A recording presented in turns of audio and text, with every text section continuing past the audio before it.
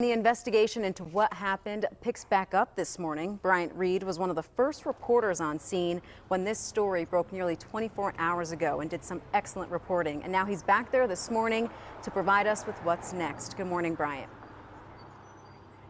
Good morning, Brianna. Yeah, help is both here and on the way. Governor Tom Wolf has signed a proclamation of disaster emergency that allows the state to support Allegheny County as well as clears any red tape in regards to funding. But the immediate help is and has been here for today. It's the National Transportation Safety Board. As a matter of fact, you can go ahead and see some of the crews that are starting to get ready. And it looks like they could start doing some of the heavy lifting in terms of rubble and maybe even getting some of those vehicles out of the ravine sometime today. The work the 13-member team NTSB team will be doing, they described as peeling back layers of an onion to see where things ended up. It's like putting together pieces of a puzzle. They have a crash reconstructionist who will be mapping the scene, and there are certain signs that engineers say that they'll be looking for in the next few days that could give them some idea of what happened. But for now, they say it's just a little bit too early for all of that.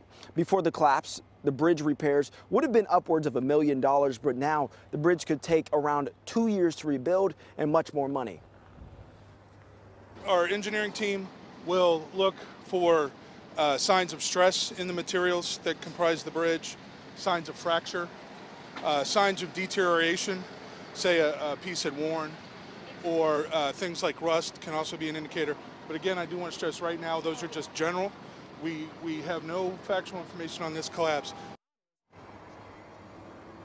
Now, Pittsburgh City Councilman Corey O'Connor says that the city will lean heavily on state and federal funding for the repairs here. Now, while the crews work, we're not sure exactly what could happen today, but there is expected to be a press conference at some point in time giving us updates. As soon as we find out more information, so will you, both on air and online.